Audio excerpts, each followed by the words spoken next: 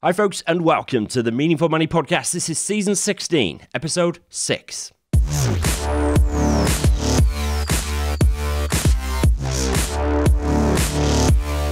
This is the podcast dedicated to helping you put your finances in order.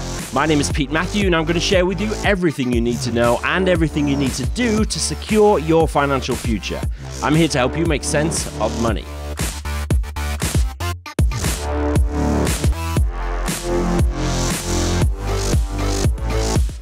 Here we go. Once again, great to have you with me. Thank you so much for joining me.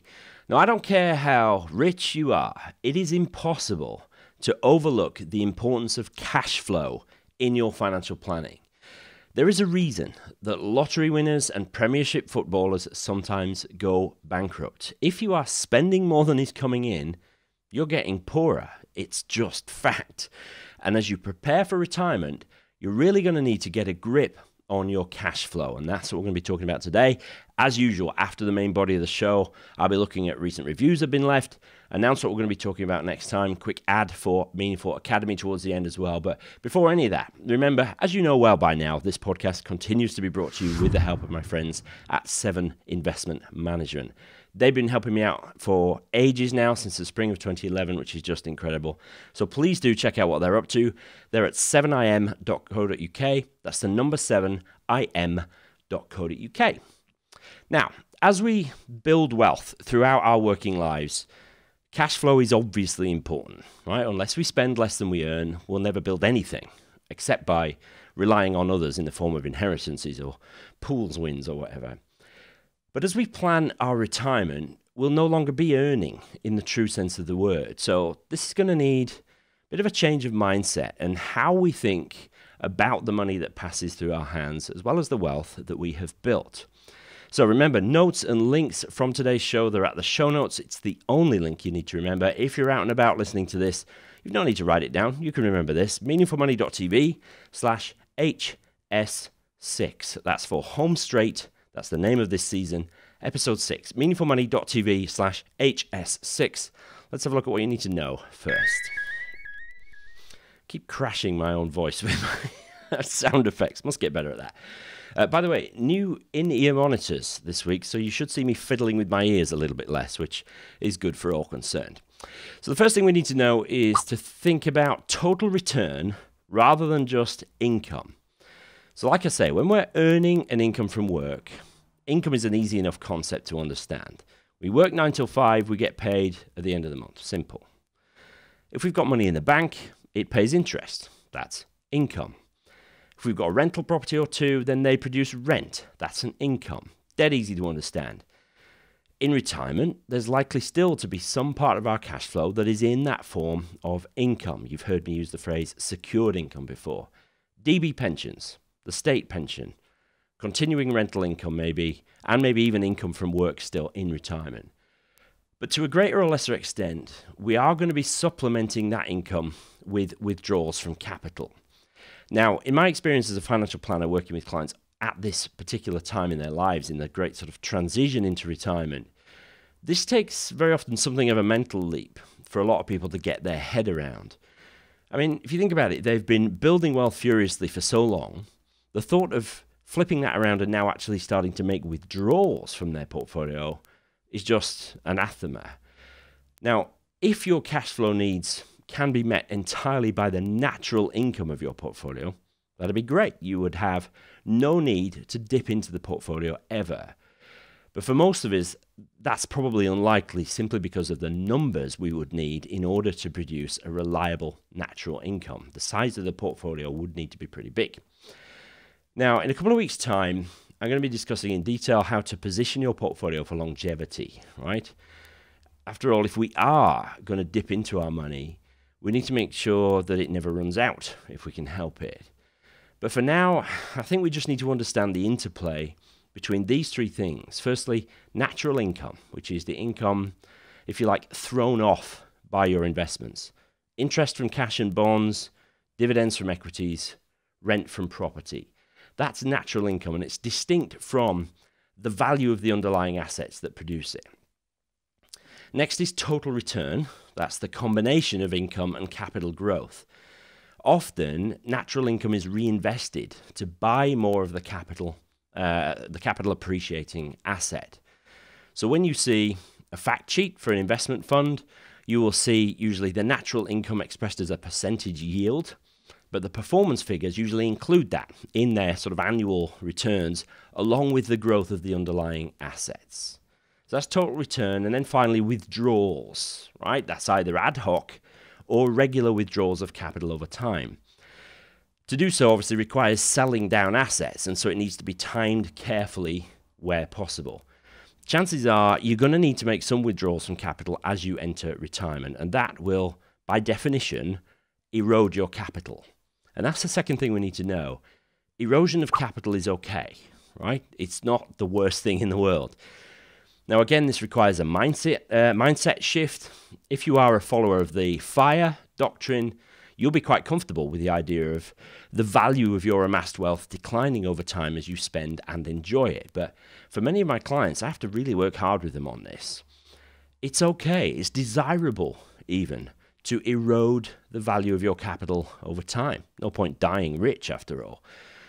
But there's two important caveats to that. Firstly, you don't want to be dipping in too heavily when markets and hence the value of your investments are down. Ideally, you'd only take money out when the portfolio is in profit, but that might be tricky to get the timing absolutely right. And secondly, you don't want the money to erode completely too quickly. In short, you don't really want to outlive your money. Of course, the difficulty is that we've no idea when we're going to die, right? If we did, then we could plan our spending spectacularly well and have a massive great blowout the day before we shuffled off. But we don't know when that date will be, so we can't plan it, which is a bummer, I'm sure you'll agree. Now, I find that many people are uncomfortable with the idea of capital erosion because they don't really have any sense of whether or not their money will last. So this can be quite useful with the 4% rule that many of us know about. That rule can be handy in this situation. The 4% rule says that in most circumstances, if you withdraw 4% of your capital each year, then it won't run out. Okay, that's obviously a massive oversimplification, but it does serve a purpose. Personally, I'd like to be a bit more scientific than that, and we will get to that later in the season and also in next season. A little heads up there. But as we don't know the date of our eventual demise, we're going to need to make an assumption about it. And in my experience, most people significantly underestimate their own longevity. I think that might be a function of the way we look at and remember the previous generations to us. And we also forget that life expectancy is actually pretty good these days. It's improved massively over the last 50 to 100 years. So promise me at this point that you'll try to get comfortable with the idea of spending your own money. That really is what you've been building for all these years anyway, right? So if you haven't yet, I highly recommend reading a book called Beyond the 4% Rule by previous guest of the show and good friend of mine, Abraham Okasanya. There's a link to that in the notes. Highly recommend it. Third thing you need to know is that spending generally reduces as retirement goes on. There's been a few studies into this, into sort of retirement spending, but I think one of the most influential is the one which was conducted by the International Longevity Center in 2015 called Understanding Retirement Journeys, Expectation versus Reality. There's a link in the notes to the report, which is fascinating. But let me sort of summarize it by saying that in the main, spending reduces as we get older. If you're anything like me, that's probably in line with what you might expect. But in my experience with clients who are retiring, the first 5 years or so tend to be the most expensive. Why? Because we tend to use the time and the resources that we've suddenly find ourselves having available, particularly tax-free cash very often thrown off by pensions, and the time that we've got because we're not working anymore. You know, we take holidays, buy camper vans and boats, and we fix up the house, and we use the resources to do all those things.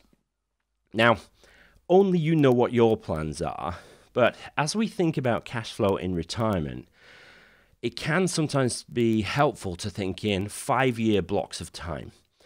Chances are that the most expensive 5 years will be the first 5 years. And then in each 5-year block, your spending will decline somewhat. The ILC study even found that as spending declines, saving increases. Imagine that, saving in retirement. I think they found that the average 80-year-old household was saving about £5,500 a year. It's not bad, is it? You know, sort of 475 quid a month or something like that, 450. I'd imagine if you're approaching retirement, you're not thinking about saving in later life. But that seems to be what happens. Now, if we accept that the first 5 years are likely to be the most expensive, then we need to remember that probably those same 5 years will be probably the lightest in terms of the secured income that we've got. So maybe our state pension won't have kicked in yet, or maybe only one of our 2 DB schemes, whatever. Maybe our partner is younger than us and their pensions won't have quite started, but we've both finished working. So that's why it really helps to build a timeline about what is coming in when, like we did in episode 2, I think, of this season.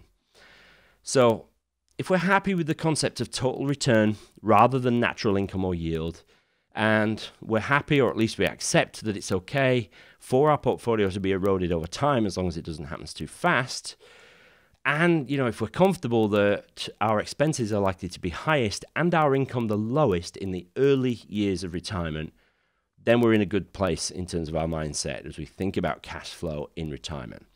But, that's just the head knowledge. What do we actually need to do? Let's have a look. Okay, the first thing I think will be helpful to do is to track spending carefully as we approach retirement. So we've already noted that spending will change as you groove into retirement. It generally, in my experience, starts highest and then finds a kind of level after some point in the first 5 years usually. But that's not to say that you can't look ahead and anticipate now what it might look like then. Obviously, I think the day-to-day expenses of running your household won't change that much, obviously. You might be at home more, so maybe the heating bill will go up a bit, but probably not materially. Work-based expenses like commuting will stop, obviously, as will, buying your sandwich from Pret or buying suits or whatever work attire that you wear. Whatever your work attire looks like for you, you won't be buying it anymore. Leisure costs will probably rise. You'll take more weekends away, go on more holidays, hopefully anyway. Eat out a bit more, perhaps. Depending on your age, though, you might get OAP special prices on your lunchtime specials. Just kidding. I think it's worth taking a closer look at expenditure as you approach retirement and to be intentional about it. What will continue and what will stop? What spending will fall and what will rise? What ad hoc costs will you maybe incur in the first few years of retirement? I seem to be having a spate of clients really that I'm working with who are planning to buy a Tesla when they retire. I even met a lady recently who's 78 years old and considering buying a Tesla. Man, talk about life goals. What's your retirement splurge going to be, if anything? So here's a kind of a thought experiment, or even actually a practical experiment. You could maybe try and live to your anticipated retirement income for a month and see what that looks like. Essentially spending and budgeting as if you're already retired. Take notes about the process and maybe see if it feels kind of right and good. Is it enjoyable? There's no point retiring and being miserable, right? So if it's a real burden to live to that level, then you might need to adjust and say, okay, I'm going to need to draw more off my capital in order to live a pleasant retirement and not one that feels a bit mean. And then we'll need to see what impact that has for how you invest and how you move your pieces around in advance. Secondly, plan for cash flow management. We're going to need a plan for this, okay? So essentially what that means is where is the money going to come from and when in the early years of our retirement? So let's say you've planned out your timeline and you work out that you're going to need to find capital to top up your income by, 20 grand in year 1, 10,000 in year 2, 15,000 in year 3. That's a total drawdown from capital of £45,000 in the first 3 years of retirement. Now, you have a combination of DC personal pension funds, ISAs, maybe some premium bonds, some money in savings. Where should the money come from? So I think as you head towards the finish line, you want to make sure that your expenditure for the first 2 years of retirement is in cash or very near cash investments like money market funds perhaps. This means you're going to need to be keeping an eye on your investment values and working out where and when you should take money out of investments into cash so that you're ready when the time comes.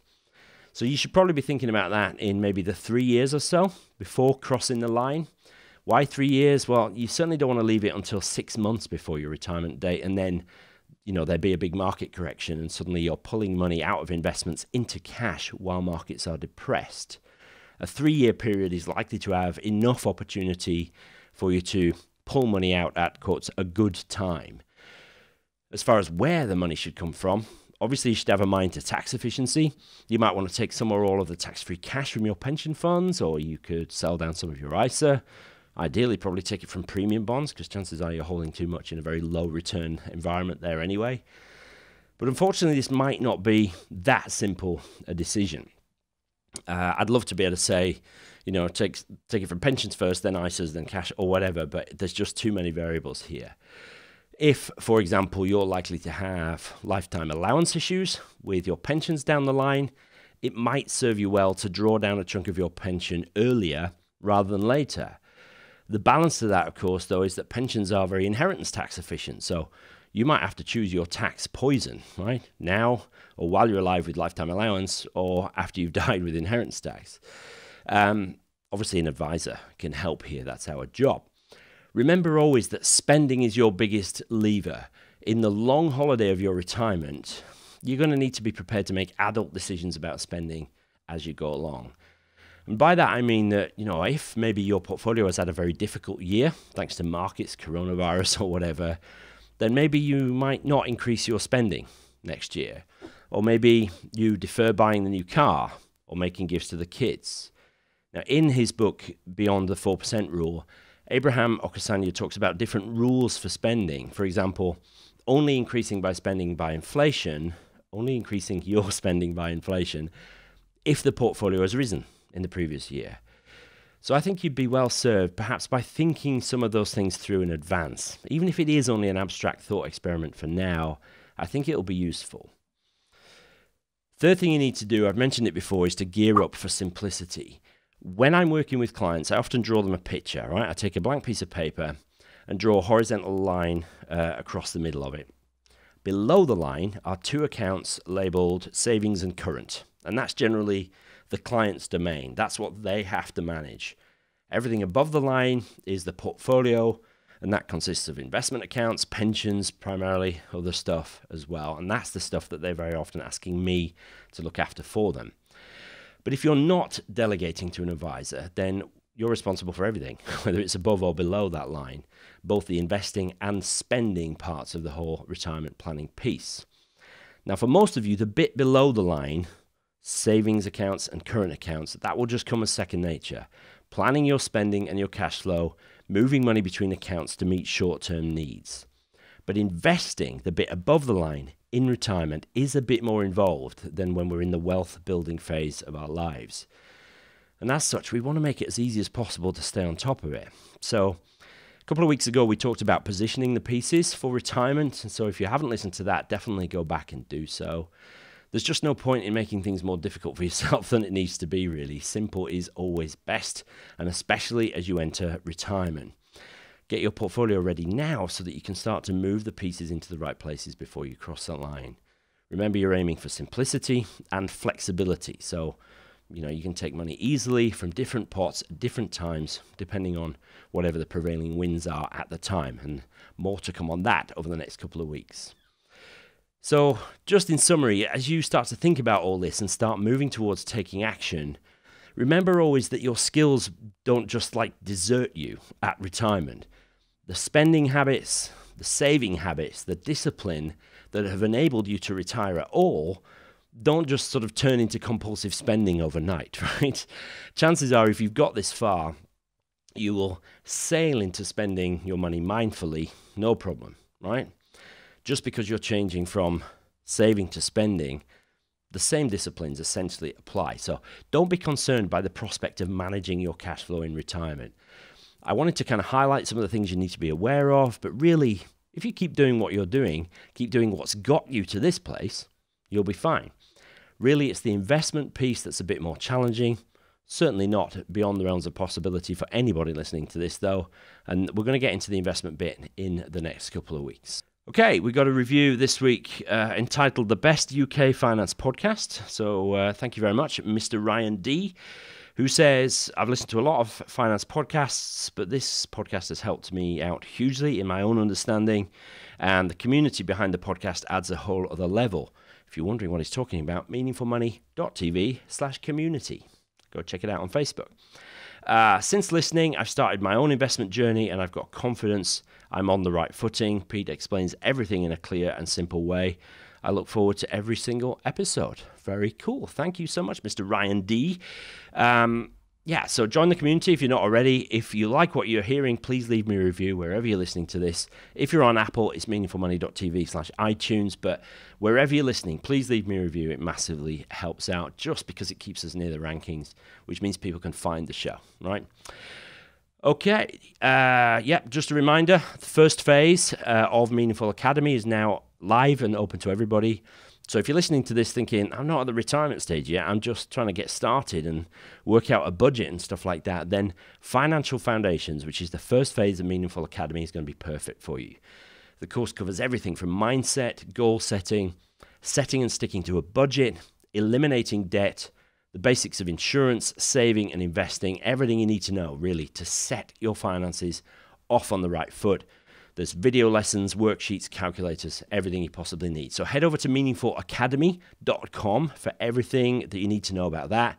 And don't forget that as a podcast listener, you get 25% off by using the coupon code, podcast25. That's all one word, podcast25 gets you 25% off. Can't say fairer than that.